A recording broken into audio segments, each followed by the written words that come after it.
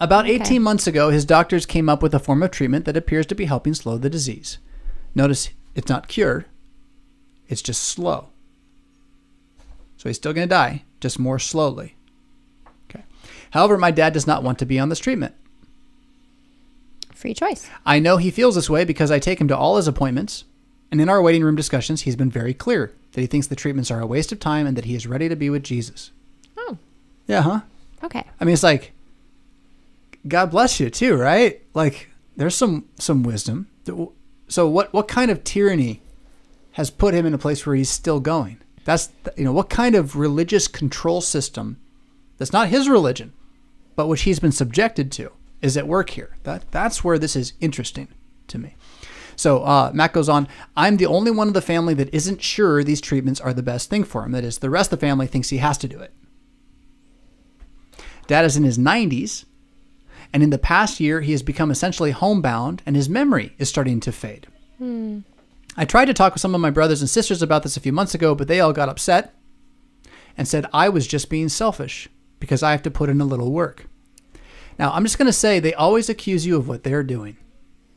The sooner you realize that, the less their words will be able to break your boundaries.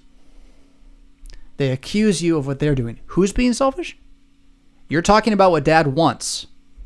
That's very selfish of you. Okay? Like, I don't want to start a fight in your family, but there's already a fight in your family. I'm just saying it's there. And liars lie to themselves first.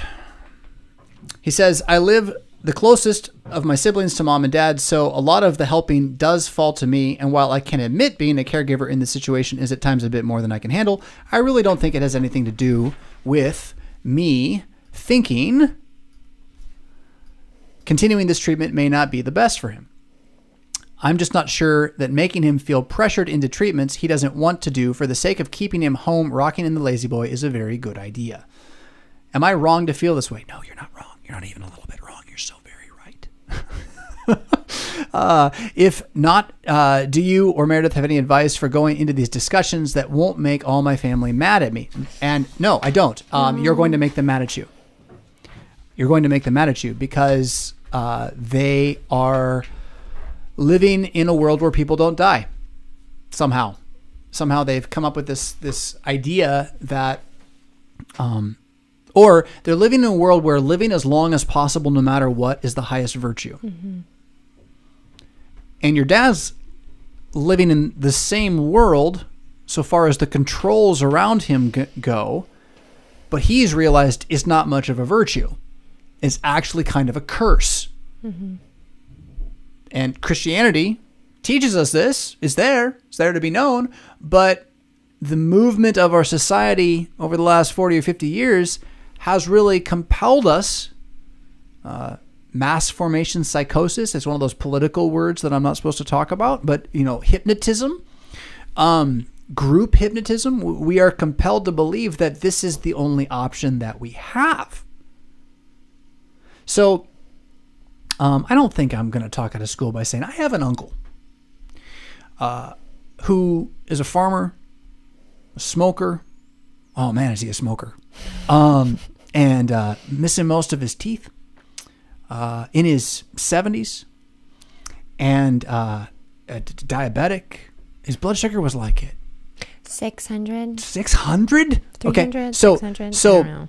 he, and God bless the man, he was driving a tractor, and he got hit by a car, thrown from the tractor. And now he can no longer do the one thing he loves, which is work on a farm. He's in a hospital, being cared for a broken back and a bunch of other stuff. And he said, I was in the ditch. They could have just left me there. Another few minutes. Now, he said this to my mom. Maybe he hasn't said this to his kids. And now that you're kind of back in the hospital, like, you can't die. Like, it just, they got you. They saved you. But like, there's some wisdom in what he said. Like, at a certain point, it's like, well, that was it. I was out. I was gone. Why'd you bring me back? To lose everything that I loved. Right. Again, now he's got grandkids that he loves. They're going to see him. He loves his daughters, so don't get me wrong. I'm not trying to talk out of school. But the wisdom of his insight, like if I'm having a heart, Meredith, if I'm past 60 and having a heart attack, unless I say, please maybe I'll say call somebody, right? Okay. But if I don't say call somebody and you come in and you just see me and I'm just lying on the ground, like, kiss me goodbye. Well, and then, I mean, there's another scenario that we just recently learned about where an elderly couple, the husband has dementia, Parkinson's, and the wife has been caring for him. And one night he woke up, left the home, had nothing on because he forgot or didn't realize what was real and what wasn't. He went out to die. And he went away. Yeah. He went and wandered until 2 a.m, came home, and was just not really cognitively there. But so then 911 was called, and now they're separated. Mm-hmm. Yeah. They cannot he's in be a together. He where cannot come home. Yep. And she's only allowed to visit on the facility's schedule. Like, if it's a bad day for him, she gets a phone call, you can't come today. Like, and that's her best friend. So it's rough. Our decision to just hang on. So it's kind of like us. The ones who will be left behind are the ones who need to check our selfishness and realize, like, no, really, it's okay to say goodbye. Auf Wiedersehen. Until we meet again. It's okay to allow Christ's hand to be in it. That's really key. It's okay to say goodbye. So, advice for the conversation with your family. I think the most important thing to do would be to have your dad call the other kids and just say, I'm stopping treatments. Mm-hmm. Because unless he's signed over to all of you legal power, wherein he no longer has legal power, like, he can quit anytime he wants. He just has to say, I'm quitting. And then you call your siblings and be like, Dad won't go. Dad says he won't go. I can't do anything about it. I respect Dad. Why are you being selfish? And maybe don't say that part, right? But in your head, like, just listen for that and listen for their selfishness, and then overlook it, let it be, and say, you need to talk to Dad. It's his dad's call. It's his life. He can do what he wants. I think if I were in that scenario, I'm 90 years old. I'm starting to lose my mental faculties. I think I might enjoy going to an ice cream parlor once a week instead of sitting in the waiting room of a hospital or doctor's office. Golly. And having him poke me. Talk about an ugly church. Yeah. Or even that. Like, can you just take me to my church so I can pray quietly in the pew? Churches aren't open for that. What are you talking about?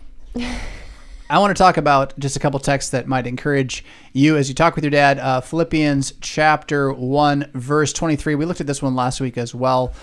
He says, I am hard pressed between the two, that is, whether to live or die, having a desire to depart and be with Christ, which is better by far. So his point in the text is that it's good to be alive, and if God wants you to remain, you will remain alive. But the fact is that dying releases you from your sin. You rest in Christ until the last day, and this is better by far.